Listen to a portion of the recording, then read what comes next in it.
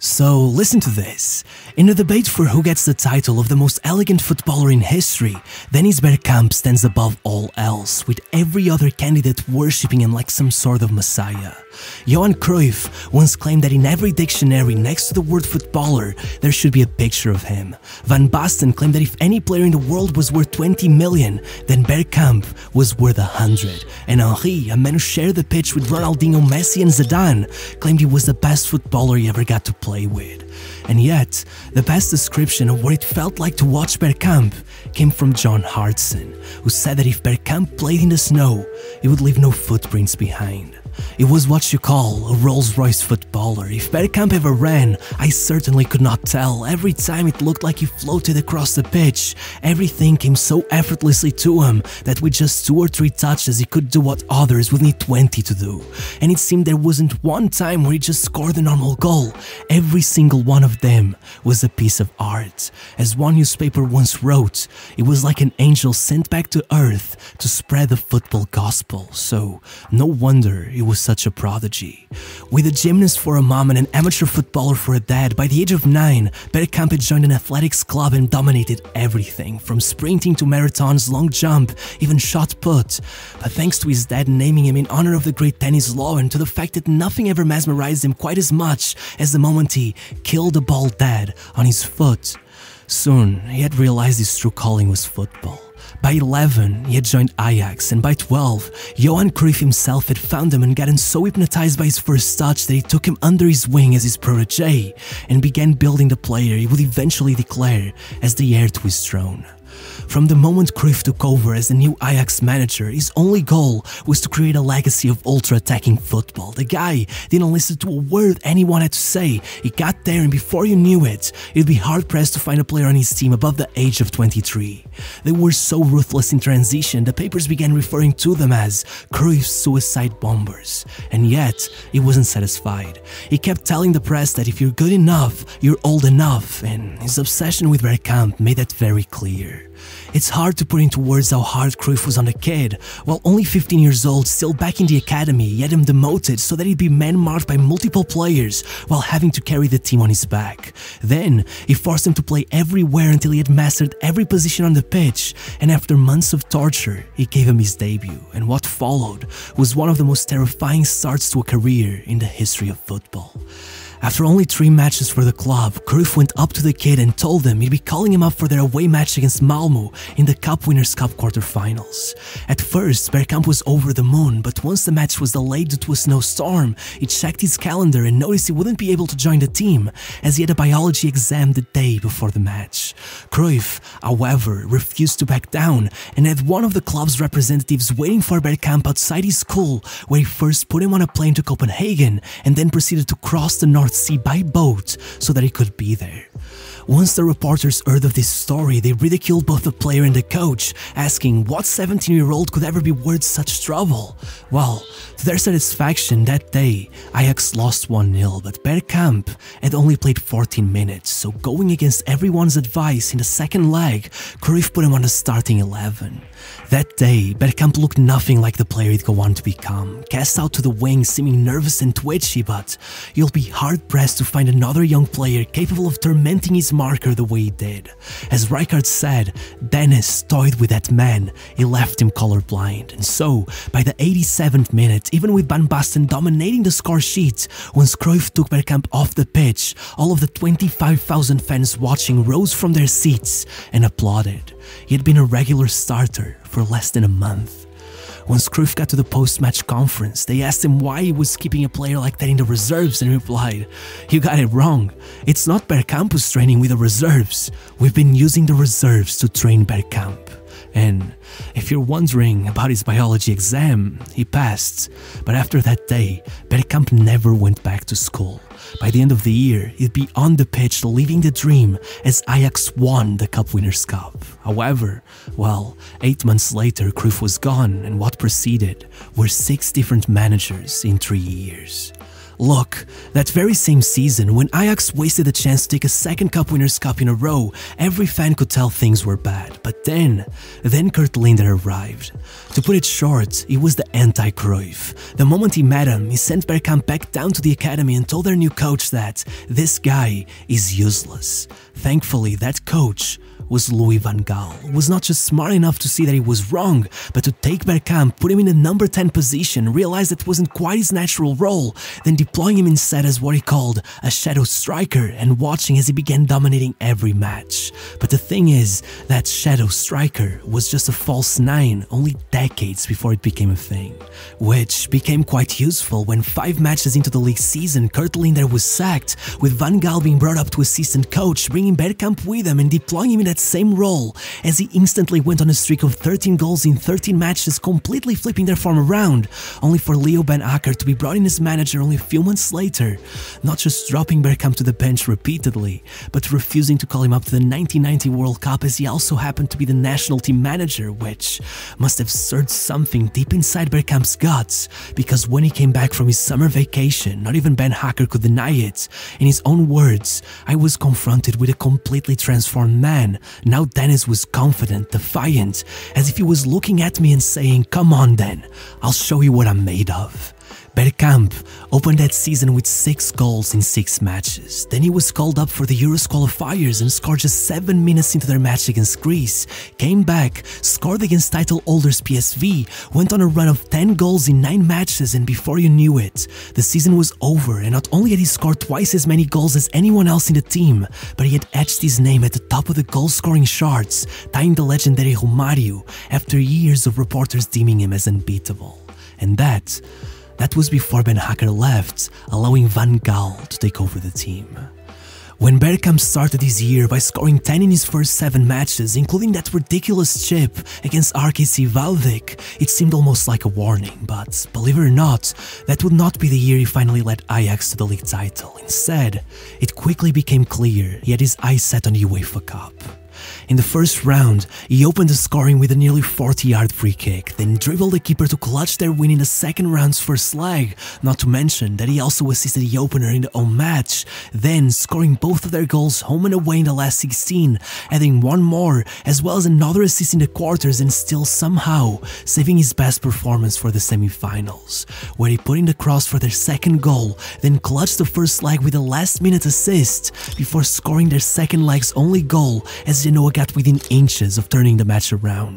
And as for the final, well, it was Bergkamp who won the penalty that gave them their second away goal, meaning that even once he missed out on the second leg after coming down with a fever, it was that penalty that decided everything through the away goals rules. So, when Van Gaal grabbed the microphone during the celebrations and asked the crowd who they should thank for their victory, only one name was heard: Dennis Bergkamp, which meant one thing. This time, he had a guaranteed place at the Euros, but though he'd make it to the team of the tournament, scoring in every single match, except for their goalless draw against the Soviet Union, not only did he watch as his team tragically succumbed on penalties one step away from the final, but when they asked him how it felt to be the Euros top scorer in his first ever tournament, as ice cold as ever, he replied, "I'm just doing my job." But by the end of that year, he was 3rd in the Ballon d'Or. At this point, everyone in Europe was after him, but with Real Madrid and AC Milan leading the race, Cruyff trying to convince him that every move other than joining him was a terrible decision, and Van Gaal begging him not to let his transfer saga distract him from their title race. Only 36 hours before their big match against PSV, Bergkamp agreed to a move to Inter, still somehow going into that match, grabbing hold of a 50-yard pass and chipping the keeper to score Ajax's only goal as they went on to lose and drop to 2nd place regardless, announcing his move the next morning, becoming the most expensive Dutch player in history, and starting an hilarious feud with Van Gaal, who from there on out insisted on subbing him off even as he kept on scoring some of the most beautiful goals you'll ever see, not just carrying Ajax to the cup title, scoring in the quarters, semis and the final, but eventually being named as the player of the year for the 2nd time in a row. Though, one thing is sure, he should have listened to Cruyff.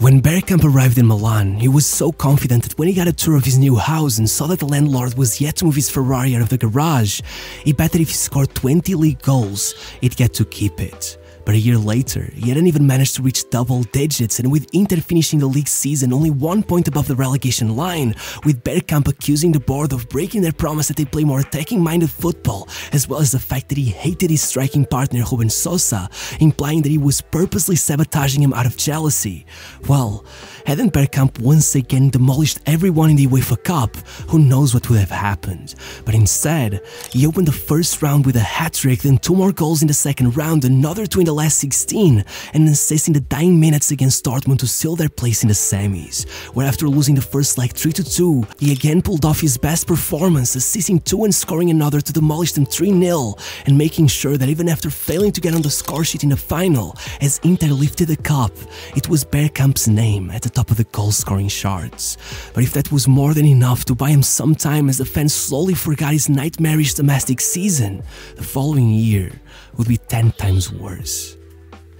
At the World Cup, with Gullit controversially refusing to play and Van Basten going out injured, Bergkamp was tasked with carrying a team that just 2 matches in was already risking a group stage elimination. But even though from that moment on he'd proceed to score in every remaining match, not only would he still be knocked out in the quarters, but in the middle of all of this, one of their flights would first be delayed due to a false bomb threat, with the engine of the plane then coincidentally cutting off mid-flight, which, paired with the fact that just a few years earlier a plane carrying 18 Eredivisie players, including one of Bergkamp's old teammates, crashed in Suriname, killing damn near everyone on board, meant that from that day on, Bergkamp became completely terrified of flying, insisting on driving alone to away matches, creating even more of a divide between him and his teammates and giving the media even more reason to question his character, which added to the club not just refusing to give him time to rest after the World Cup, but failing to get him any proper physical therapy, meant that he ended up not just mentally broken, but also physically, setting him up for such a horrible season that the Italian media began constantly mocking him,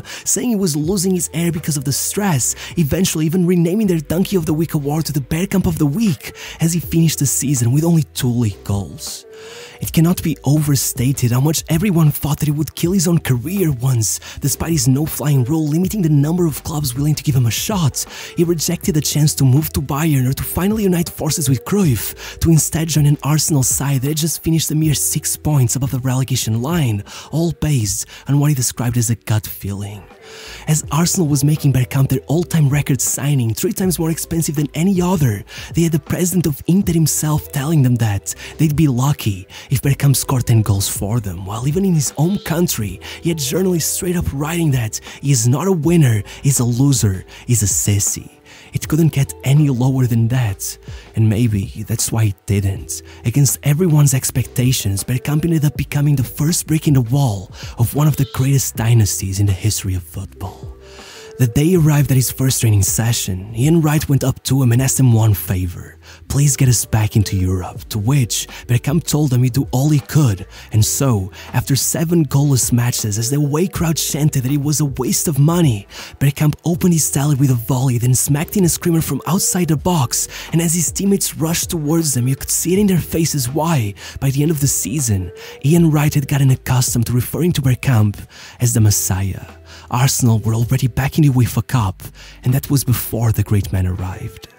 After a troublesome Euros, Arsene Wenger joined Bergkamp at Highbury and things changed. Just listen. When Arsenal found themselves drawn at a goal each with 2 minutes to go in Wenger's first North London derby, out of nowhere, Bergkamp flicked the ball over Sol Campbell's head so that Tony Adams could put them in front. And before Tottenham could even think of getting back at them, Bergkamp effortlessly controlled the 30-yard cross with a single touch and sent the ball into the net. Looking back now, I think that was the day he announced that the good old boring Arsenal were here to take over, and to do it in style.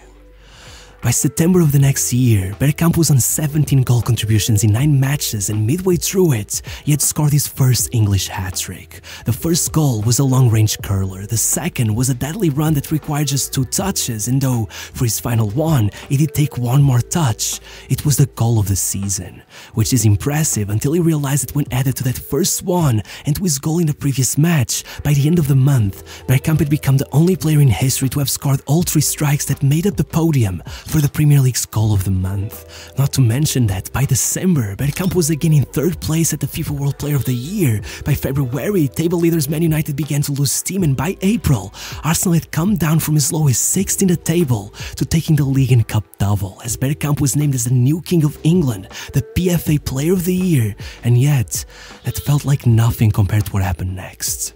At the 1998 World Cup against Argentina, Bergkamp gave us what is quite simply one of the greatest displays of perfect technique in the history of the sport. As defender Roberto Ayala said, "I've watched it over and over again, I didn't make a mistake, it was just impossible to get to him." However, even if that goal meant that Bergkamp was on 6 goal contributions in 4 matches, by the end, he was yet again being knocked out in the semis on penalties. But still, I don't feel bad for him.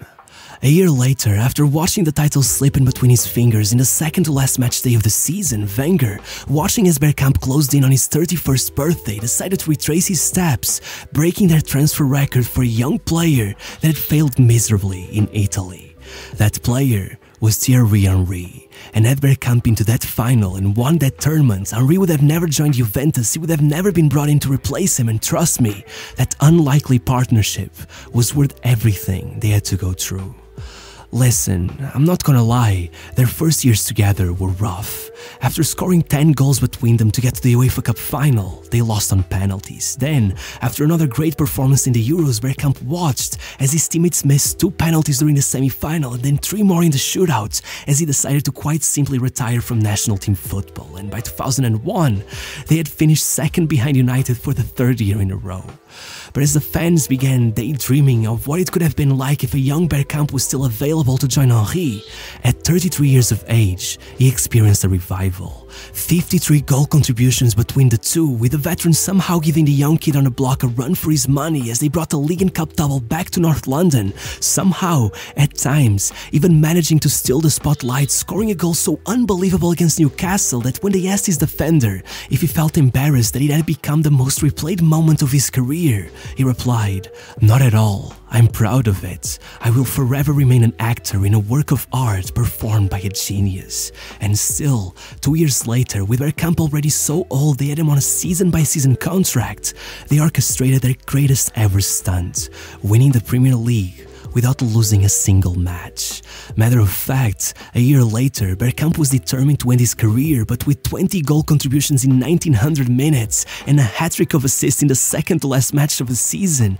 the fans kept chanting 1 more year, and so he obliged. And 75 minutes into the final match of his career, as Arsenal led 1-0 in a Champions League final and Arsene Wenger looked back at his most loyal soldier sitting on the bench, preparing to give him a fairy tale ending, instead, Eto'o scored, Belletti scored, the night ended in tears, and as Bergkamp said goodbye to football, the Highbury Stadium was demolished, almost as if it died with him.